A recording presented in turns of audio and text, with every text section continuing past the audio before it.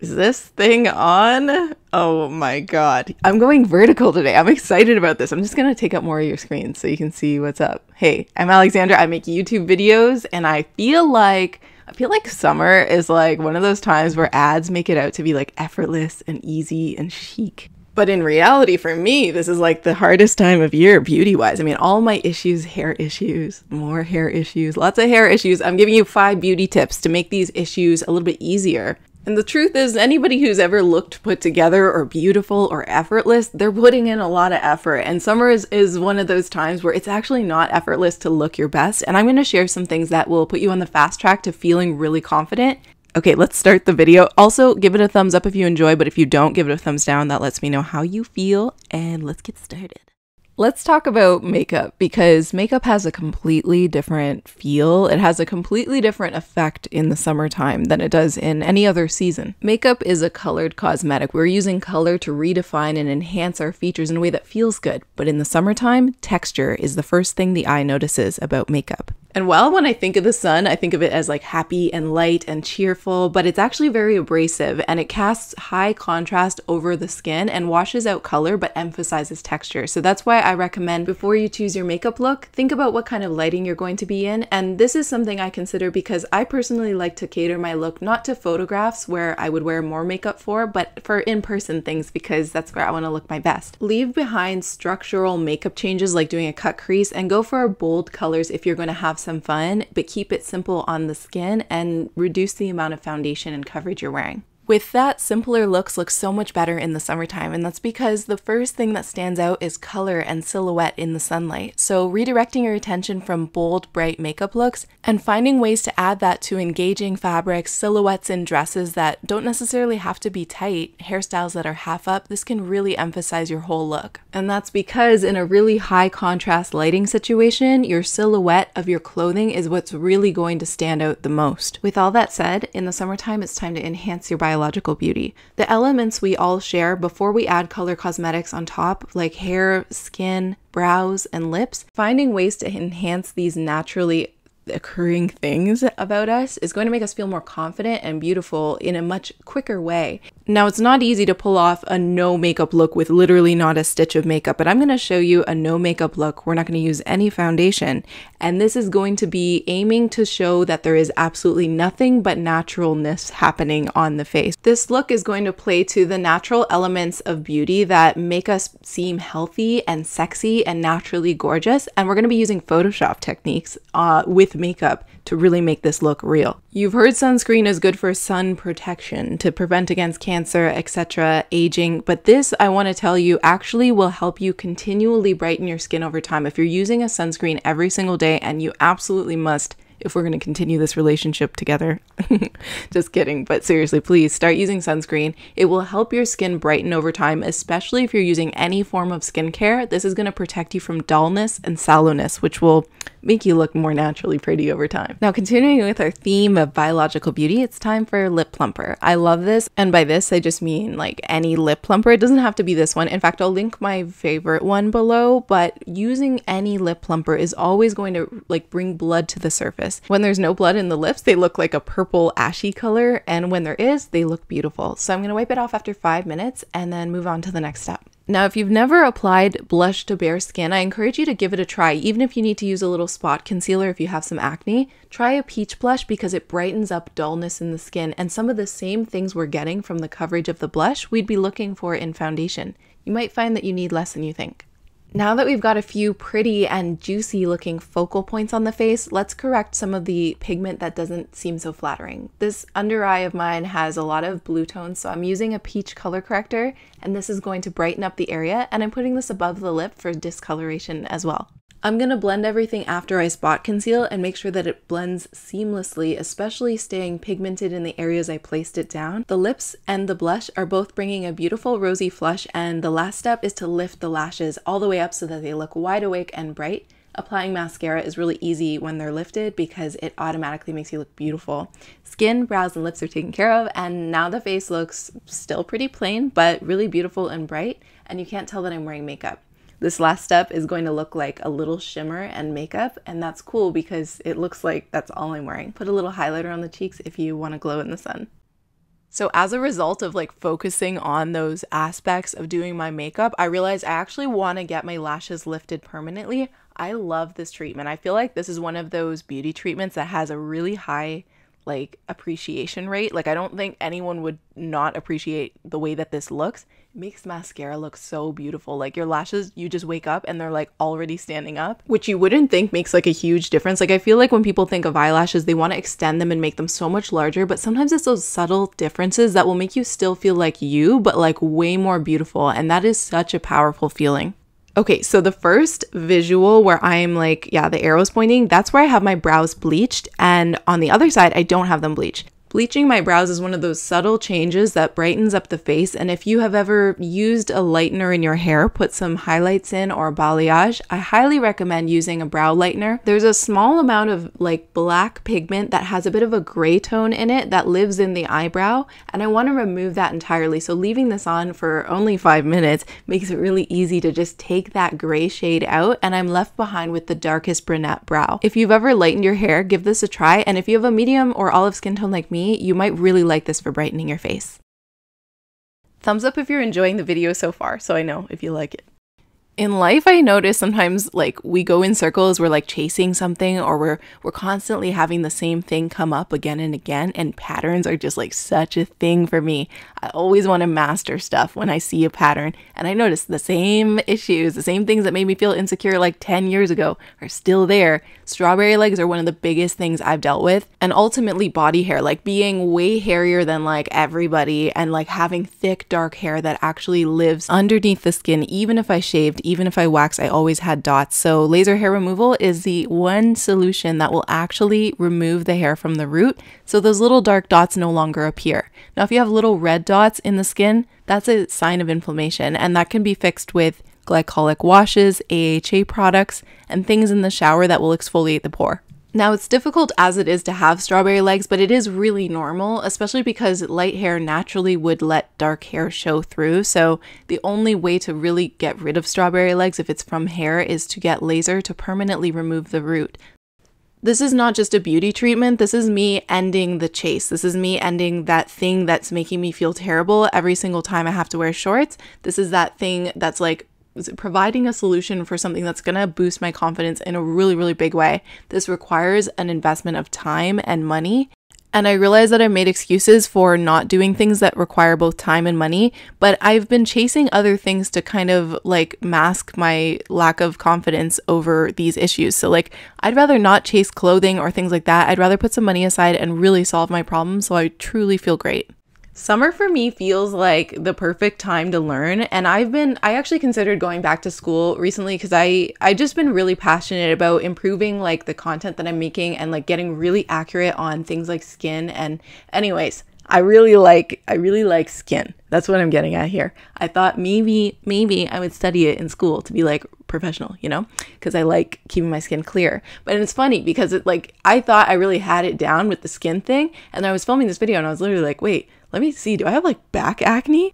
And I do, and it was actually pretty bad when I first discovered it. I think I've been dealing with this for longer than I thought, but now it's summertime, so I like want to wear stuff that shows my back, and I'm like, damn it, I have back acne, and I did not know. But at the same time, I was like, great, I've been learning about skin, so I have an opportunity to self-actualize, and I love that. Right away, I knew the game plan because I'd been studying acne. So I'm gonna look at this and assume that it doesn't really seem like a mystery to me. I can see that this is really appearing in a tank top kind of racer back shape, and it's especially prominent around the bra line area. The big thing I learned about acne is that making it more clean, making everything more clean, does not necessarily mean you're going to solve acne. It's not a hygiene issue, it's a condition of inflammation. And polyester seems to be driving this particular case of acne because it's really forming in the line of a bra, etc. Polyester is a fabric that's treated to behave like cotton, so it's treated to become very soft, but the reality is it's a plastic. Plastic is going to trap sweat, oil, air pollutants. Like if you're living in a city with any cars in it, there's stuff in the air that you can't even see that's going to combine and kind of like live under your clothing and stop the cell turnover process. So again, this is not a matter of dirt, but this is a matter of interrupting and creating inflammation based around a process that's supposed to happen naturally. This process luckily can be assisted with AHAs and glycolic acid. I'm going to use chemical exfoliation in the shower. Realistically, I know I got to take a shower every day, so why not use a cleanser that has something that will go into the skin and break the bond between old cells and new cells. And those old cells are what's causing the inflammation, causing the acne. To actually get rid of back acne, like I literally was like, okay, I cannot reach my back for sure with my hand. So I had to get one of these things from Amazon. This is just like a back scratcher type vibe thing. It's really just for washing yourself, and it's really easy to just pop some cleanser on it, lather it up slightly so that you know you're really distributing this, and then just use this as a physical exfoliation with your chemical exfoliation cleanser. And literally after a few weeks, all of the redness was gone, and now I'm only dealing with acne scarring, which is gonna take some time to heal. The thing about skincare is you have to make it practical so that you can maintain consistency. This has to be done at least 3 times a week. And then I followed up with a glycolic acid toner. This one is not my favorite in terms of using it because I don't have like a cap for it, so I just like have to pour it in my hand. But it really works because this will literally kind of gently burn off the layer of darkness that is creating those acne scars. And in order to protect that, I need to put an SPF on. Even if the sun is shining over your clothing, it's still reaching the skin. If you can see through your clothes, the sun is going to darken any of those acne marks. So I had to use a spray SPF religiously. And it took some time, and in the meantime, it's not perfect, but I'm still comfortable to wear backless tops. Okay, this is so satisfying to me. If you really want to look your best, you want to stay fabulous, you have to be prepared. Like, it's not an option, especially in summertime, because plans change, it's hot, you don't feel like this or that.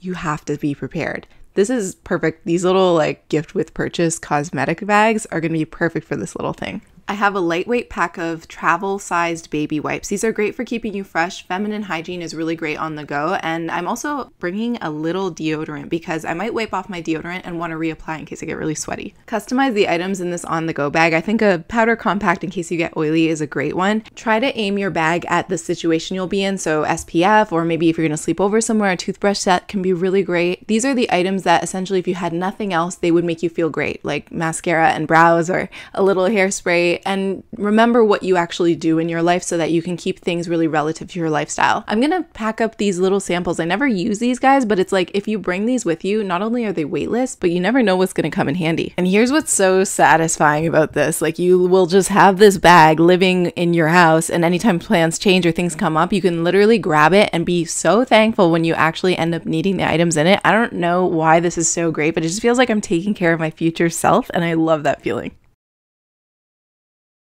Now a little sidetrack from beauty. I used to go to school as a kid, and I didn't really get the greatest grades. I used to get really great grades if I cared, but that was really rare. If I cared about something, I could do well with it. But when I didn't care, I really struggled with it. And it came to a point where like I would come home and I'm like, Dad, listen, I literally will never need to know this in real life. Like, why would I ever need to learn something if I'm never going to use it? And he was like, listen, Allie, this is not about what is in front of you. What you're learning is actually going to be teaching you how to learn.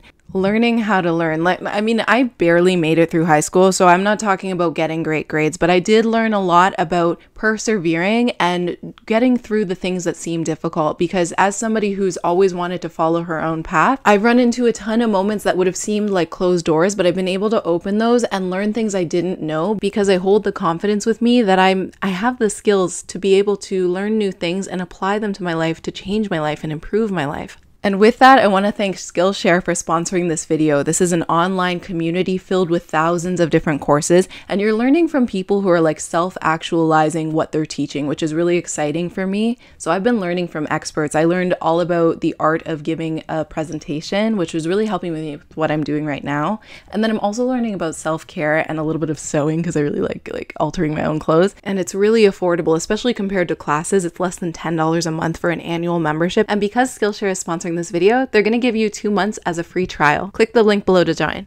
Now it's time for rapid fire beauty tips. These are basically the things that I think, well, they really helped me, but they don't really need a whole lot of explanation. If you have those little hairs that stick up like alfalfa, This is like a sign of breakage, but a couple is always normal. I'm taking a little bit of hairspray onto the hands and then pressing it down before it's dry. And this is gonna literally glue them to the head. This makes it look sleek and smooth, and I love doing this. Every time I wear my hair straight, it makes it look that much better. And it's a very celebrity-esque trick. That's what they all do.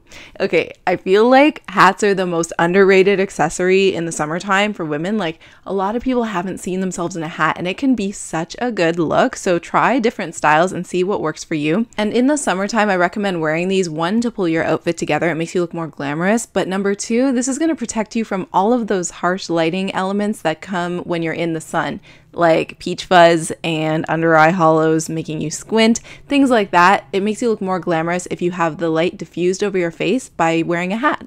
To brighten up darkness in the bikini line, use that same cleanser I showed you from the Back Acne routine. You don't need to use a body brush for this, but using that religiously along with an SPF will help brighten the bikini area over time.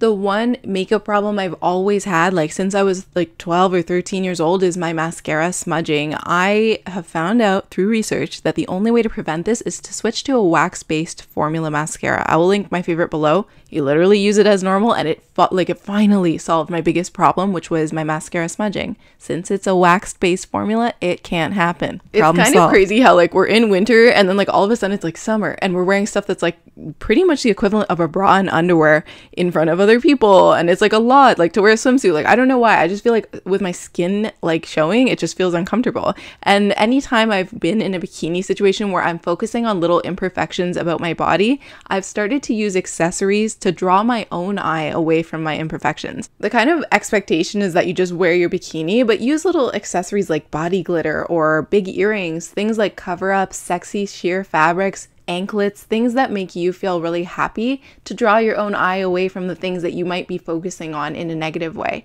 This is going to make you feel more confident. Anytime we can feel better about ourselves with little things like this, it's a real ahead of the game moment.